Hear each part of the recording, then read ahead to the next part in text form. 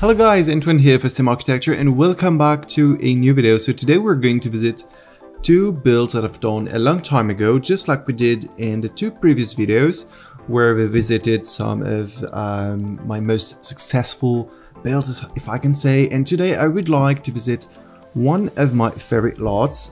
So before we get started, we're just going to activate the move objects on just to be sure that there won't be any mess on the lot. And let's go to the gallery, and I have an idea today. I would like to visit two houses. The first one is going to be the British Manor. I don't know if you remember about this build, but still today it's one of my favorite builds. So let's go. It was built a long time ago in 2017, so it's been quite a while. I remember building this build on this exact lot, so it's perfect. Last time I recorded in Death Valley, but right now I'm building something else on this lot, and yeah, I don't want to change the game file or whatever, so I just moved to Windenburg and it's perfect for this build. So here we are.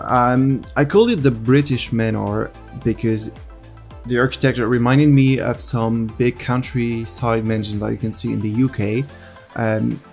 I've never been myself to the countryside in the UK, so probably just my own vision of what it looks like. But I was inspired by some real houses. And I remember that my good friend Sim Kim told me that there's such a house not far away from her and she lives in the UK, so she's yes, the security about this vision. So let's go. We're just going to have a look of the exterior and then we're going to go inside. So we have a big entryway, entryway, I don't know, but you probably got what I mean. I think I built this when Romantic Garden Stuff Pack was released, or short after it was released. So I used a lot of items such as those flower pots, the arches here, the big bushes, and some statues that we have here. I really love the feel of the build when you're coming in. It feels really majestic, I think. And at the same time, it's really manicured, but you feel that it's a whole house that went through many decades or even centuries, so something is going on here, and the nature is very lush, and I love this. So here we have a pond, or what is supposed to be a pond. It's a bit yes, a bit too artificial, I think, when I'm looking at it right now. But because of this time we didn't have the terrain options, which means that we couldn't sink the pond in the floor. And now if we're doing it, it looks a little bit better when you have this soft edge. So maybe I should work again on this lot. So yes, let's go on this side. Here is what I call the medieval garden, I think, because some medieval gardens in castles and palaces had this kind of square patterns. So here are just 4 squares. It doesn't have much purpose, actually. It's pretty useless, just for the decoration, but I love the style. And if we keep going here, we have a small terrace with, I don't know what it is actually. Oh yes, a solar clock. I don't know how you call this in English. Yes, anyway, let's keep going. Wow, that is an alley. Like, yeah, there are a lot of flowers, and there's a plant just in the air. I don't know why. That's not important. This is probably what my favorite part of the exterior. This is this big swimming pool, which shows that the house is old, but it's still inhabited and has some modern features. And this big swimming pool is one of these features, and I like it, with the jacuzzi just here. And we have several terraces, including the outside dining room with barbecue. And here is another terrace, which is more like a chill terrace. And if you go up, which is something I like, I don't do that often in my builds. I mean, having two different levels outside connected with a stair, but I like it. And here is another small terrace where you can chill. And if I remember well, it is leading to the painting studio, but we will see that a bit later. Let's go inside. Okay, oh yes, it was a very dark interior, just to make it look like a very whole manor. And yeah, this will come from Vampire Stuff Pack, Game Pack, sorry. And it was very cool. So here is the entrance, and yes, here is the living room, which I remember is a little bit of a mess. I like this part, but here, okay, there's something to talk about. Just having this arch here, which is blocked by this wall, feels a bit dumb, but okay, it was a long time ago, so please excuse me for this.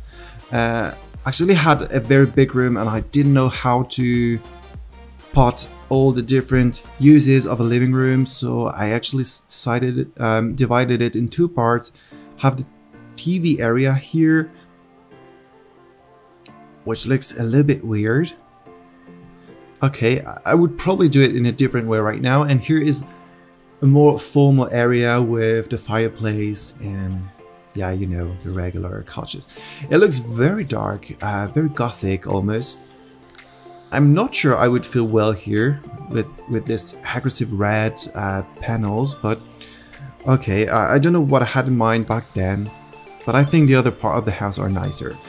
Here is a small music area, and here is the greenhouse or conservatory. I don't really know what the difference is between greenhouse or conservatory, so please feel free to tell me. This is something I like to do in my big mansions, and yeah, I still find it very cool. Okay, let's go on the other side. Oh yes, here we have the toilets. Here is another hallway with the library. Okay, quite okay. Library slash office with a great view on the swimming pool. And now we have, oh yes, it's a little bit weird. I'm not so sure about it, but let's go. This is the informal dining room. And just next to it we have the formal dining room, which is a tiny bit bigger. Actually, we have two chairs. So there's just two chairs as a difference between the two dining halls. So yeah, it's not a big deal. And isn't it weird to have both of them just next to each other? I find it a little bit strange right now when I'm looking at it. I don't know. Yes, I definitely love the exterior, but the interior is a bit more questionable, I think.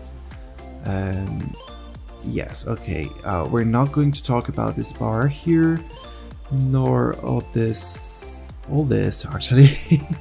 I like the kitchen. The kitchen is nice, very big, very bright. We have a lot of daylight coming in. It looks quite traditional, but still functional at the same time, and very grand and welcoming. So okay, I don't have any problem with the kitchen. But this, oh, yeah, I'm not sure. I'm definitely not sure. That's it for the first floor. We can go up. I think there is no basement. Yes, no. Maybe it was built even before we had the basements in the game. I'm not sure. Let's go up. Here is the landing, which I remember well, and I love the landing. Because it's full of bookshelves. It feels very welcoming and very warm, I think, with these earthy tones. Here's another hallway. I think half of the house consists of hallways, actually. But anyway, here is a first bedroom. There are a lot of bathrooms, so the house is very comfortable, but very dark and very castle-like, I would say, with this big hammers. Hammers? Yeah, probably hammer. Hammer? Yeah, I think that's how you call it. Here is one first master bedroom. I think we have 2 master bedrooms, yes. This one, which isn't okay, but this beige colors are definitely not something that I like anymore, I think. So the bedroom, sorry, has its own bathroom, so it's very cool. And a big walk-in closet with a very dark carpet, which it's a bit too dark. You know, when I'm thinking about this, I think I would do it in a different way with much more brighter colors and something a little bit more, not modern, but still traditional, but not as gloomy. I'm not sure it's gloomy, but somehow with some of the patterns, the chandeliers, the hammers. I mean, at night it must be a little bit scary to walk from your bedroom to the fridge downstairs, I think. Yes, anyway, here's another bedroom, which is pretty large. I like this one more than the previous one. I don't know, it feels a bit more colorful and brighter, and the light is beautiful inside. Okay, wow, this mirror looks very sad. I think it's very tiny compared to the fireplace. And a small bathroom. Okay, let's go on the other side. Another bedroom, quite simple, with a useless balcony because you cannot go to the balcony, so maybe I should add a door instead of the window. We have here toilets. Here is a small bedroom, either for a servant or I don't know, for a guest that you don't really like, because it's really tiny. It feels like being in jail. Yes, luxurious jail, of course.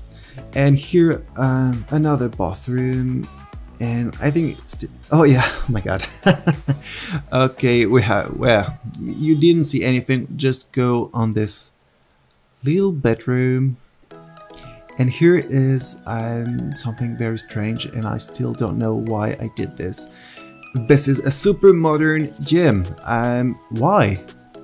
I mean, when you're looking from above, all of the rooms are in a very traditional style with wood floor, wood panels, dark colors, and here we have this all white concrete and tiles room, which is super modern.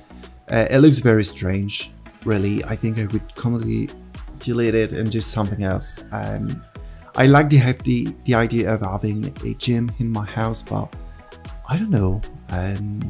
It would have been better in the basement, but here, just in the first floor, yeah, it's super strange. I have to say, I don't like it. And finally, the last part, and yeah, I was right, this is a painting studio, which is cool. I think it's the only house where I built a painting studio, and I like it.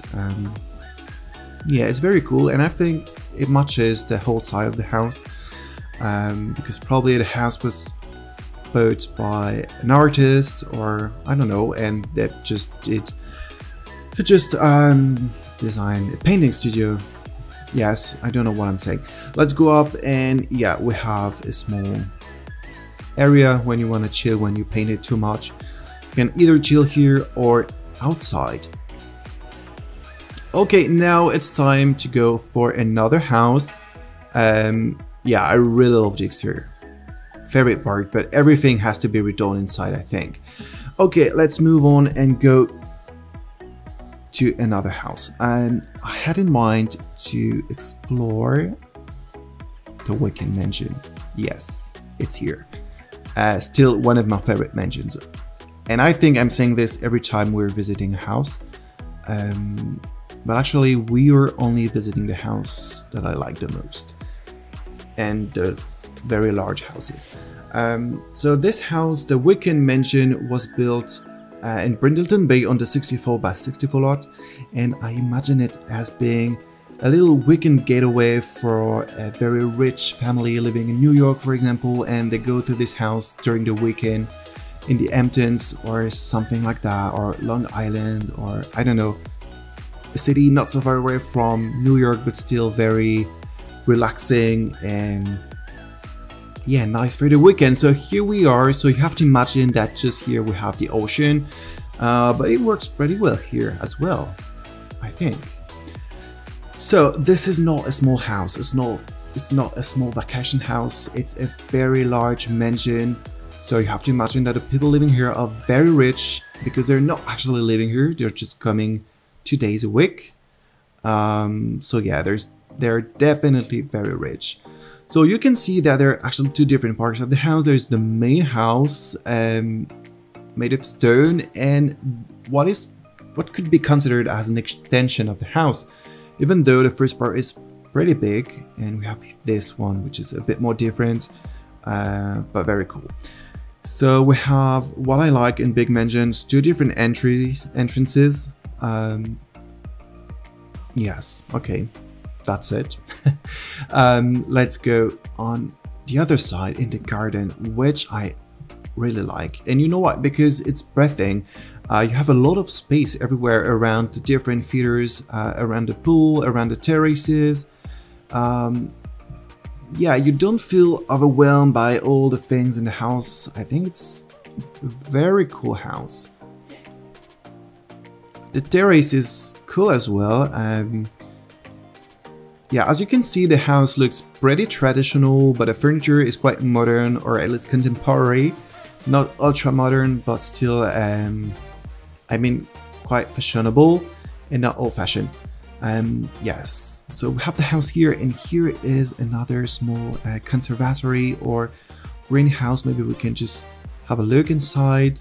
What I like, of course, is this stained glass roof, which is, yeah, the shadows are so amazing. I can totally imagine coming here for the tea time, having a tea, reading a book, chilling.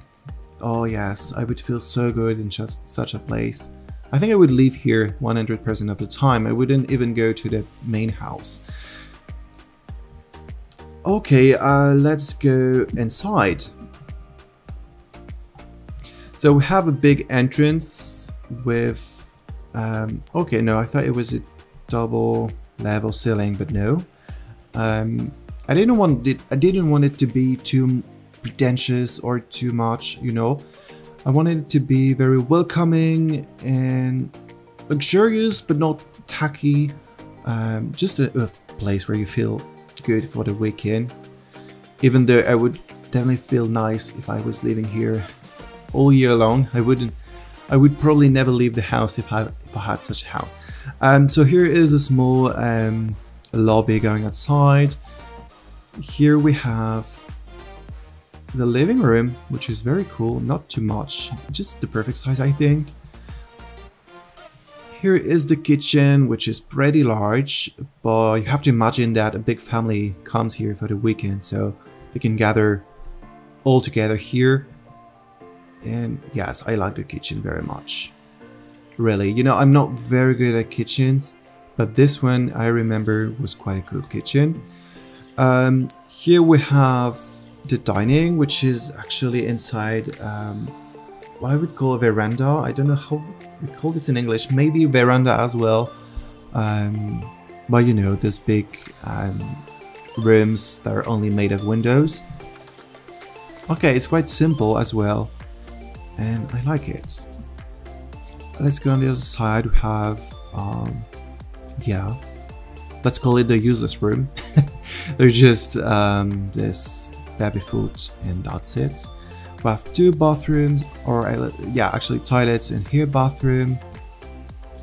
Here is the other entrances that allows you to cross directly and go to the garden. And here is, yes, the family room. Or the library, yes. Here is an office.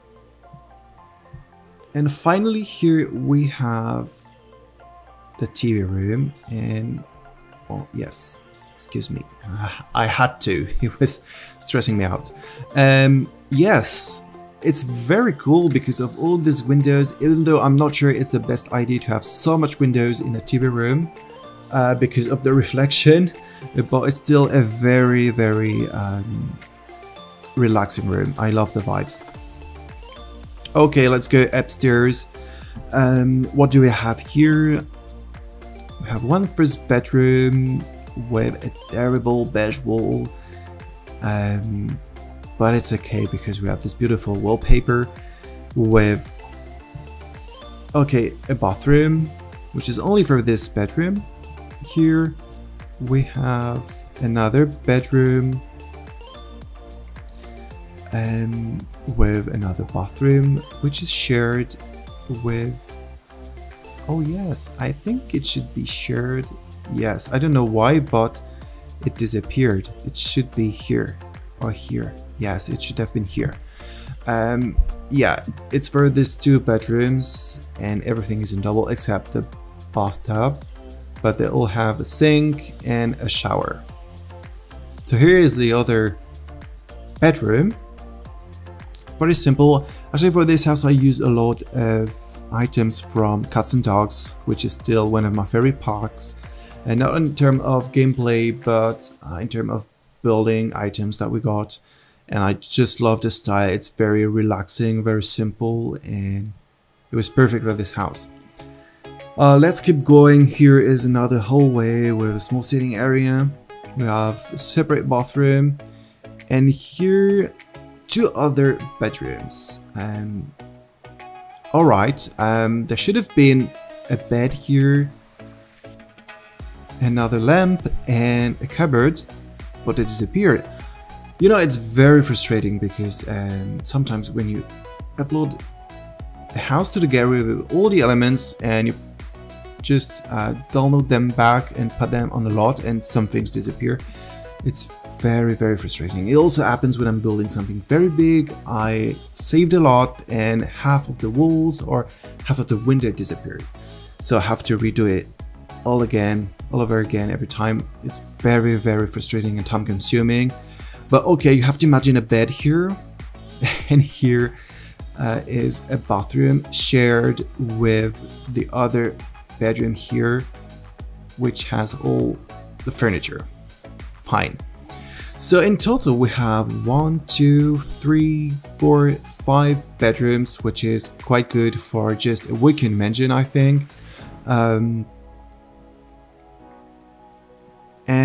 I could have built something in the attic, a small bedroom or just storage, you know, but I didn't really know where to put the stair, and because of the roof, which is super annoying, which doesn't allow you to see inside, and yeah, I was just like, no, I don't want to struggle with that. So I just put windows to have, yeah, just to pretend there's something on the second floor, even though there's nothing. And yeah, just for the style. But if you want to struggle with the roof, feel free to do so and to build something there. Yes, okay, I think we're done now. We visited 2 houses and I think it's time for me to go. And next time we're visiting, okay, let's go just check what we could visit next time, but we're not visiting it right now. Probably we could visit the Beverly Hills Manor, which is still today the biggest mansion as I've ever built. So this could be a choice, or it could be actually one video because it's very big. So we could visit this one and a smaller one. Yes, the Summer Villa, probably. It was a very cool contemporary house. So okay, next time, if I don't forget, we're going to visit the Beverly Hills Manor and the Summer Villa. But for now, I'm leaving you with a view on the weekend mansion. I really hope you enjoyed this video. Both of the houses we visited are on the gallery, so feel free to download them. There's also a speed build for each of them on the channel. They're a little bit old, so you have to, yeah, to scroll down all my videos to find them, but they're here. And yeah, it's time for me to go. Thank you for watching, and I will see you next time. Bye.